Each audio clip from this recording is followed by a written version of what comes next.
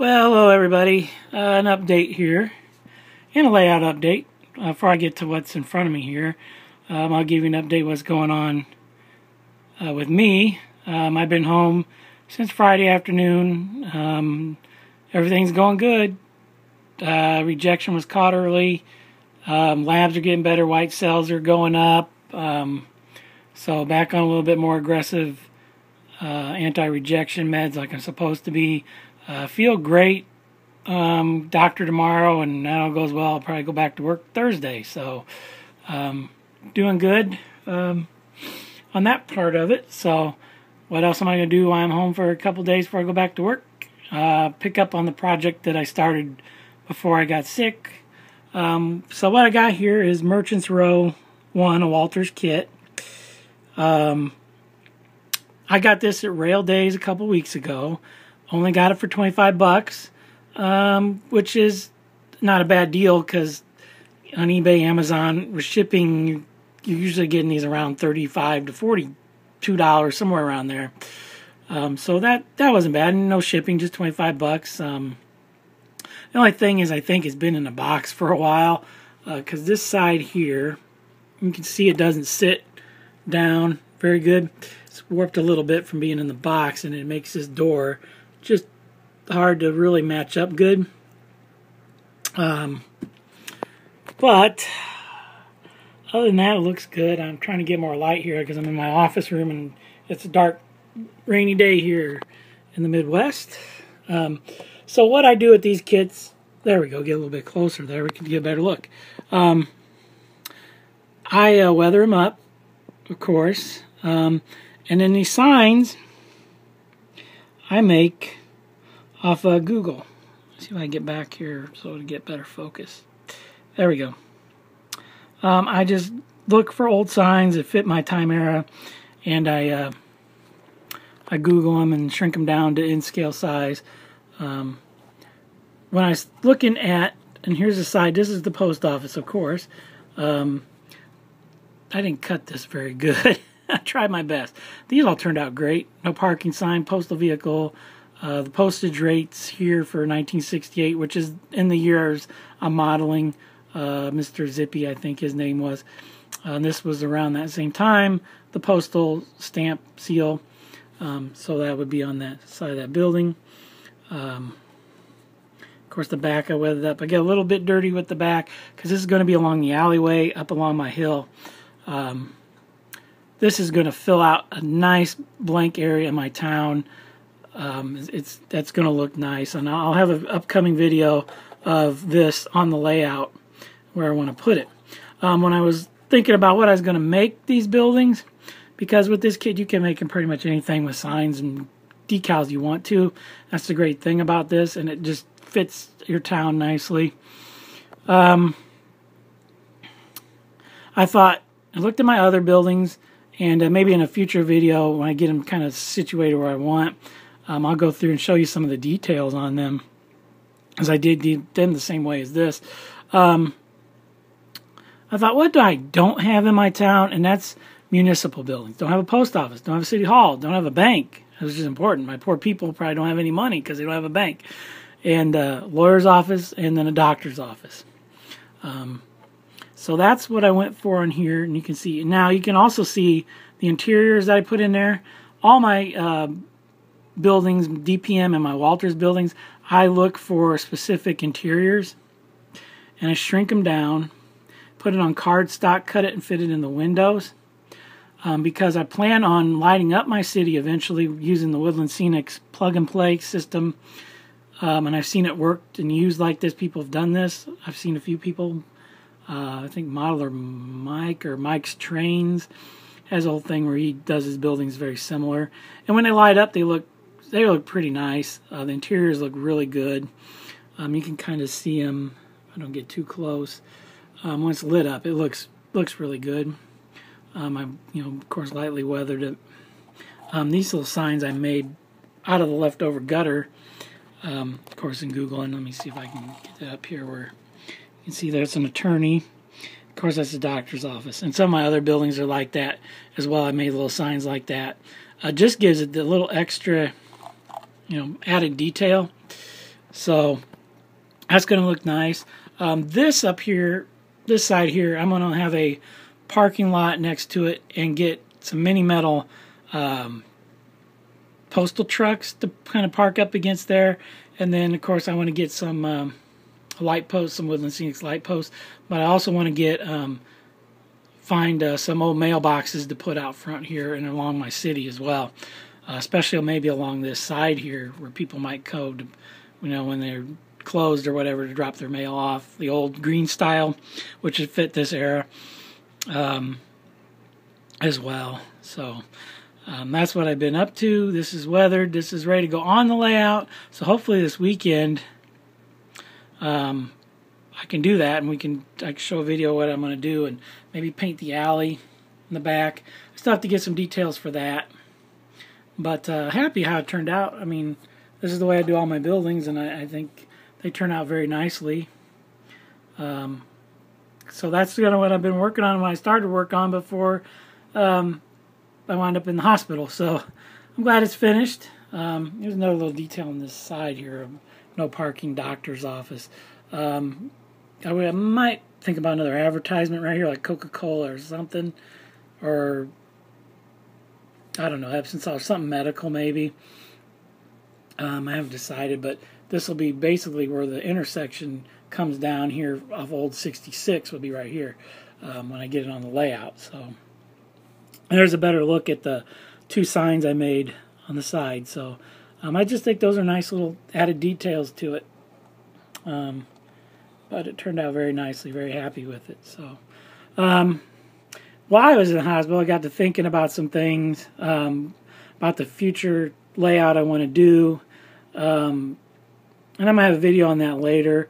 On a Facebook page that I'm on, the GM&O Historical Society has a nice John Kohlberg who does a lot of with them, and ICG. He's got a nice new book out, ICG Full System and Color.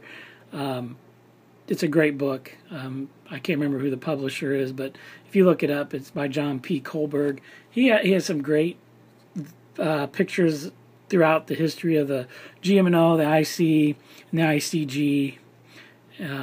A great historian and photographer. He put out an hour video of the GM&Os. It's called Murfreesboro District, which runs from spelled like Cairo, pronounced Cairo in these areas, all the way to Venice or East St. Louis. It covers about 150 miles through the state, through southern Illinois. I'm flirting with that being my next layout. The only thing is getting GM&O engines is very hard. When they do come up in N-scale, they're very hard, let alone, HO scale you can find them, but N-scale is very hard, especially SD40s. The GP30s, when they're out there, they're gone. If you find them, better grab them. A lot of mine is going to have to be custom painted if I'm going to do this. And that's, takes some time to do. So this is a couple of years down the road that I'm planning on doing this. If we move to a bigger place, if we don't move, may redo this a little bit and do something different. That's really what I'm leaning towards, but it's just I can't run my Santa Fe engines in this because it'll be more prototypical. So my rolling stock, my buildings, everything is all my stuff the way it's built on foam. I can cut out, reuse. Everything's, but probably my curved sections will be reused.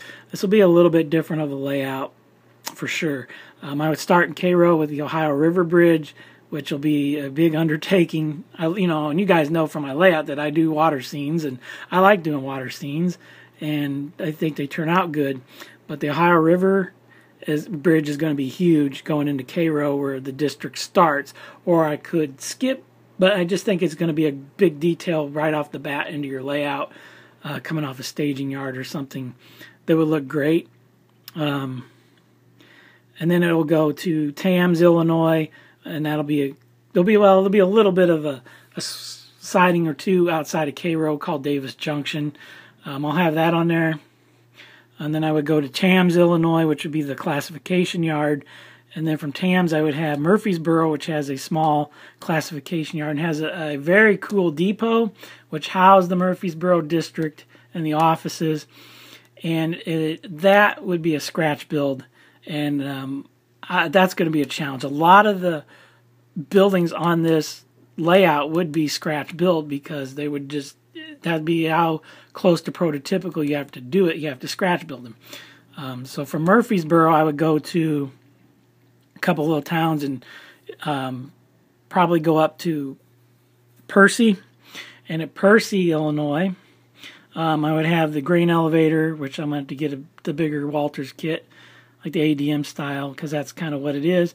And then I have the leads for Streamline Mine and Captain's Mine. I don't think I would do Streamline, even though Streamline Mine and Captain's Mine were connected in Percy.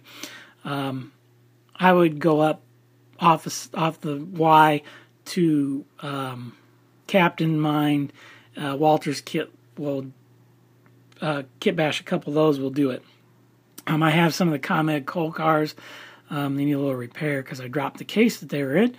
Shame on me, but that would be a challenge. And finding the Marion crane, which was one of the largest strip mining cranes. This thing is huge, but it's just such a big part of this district.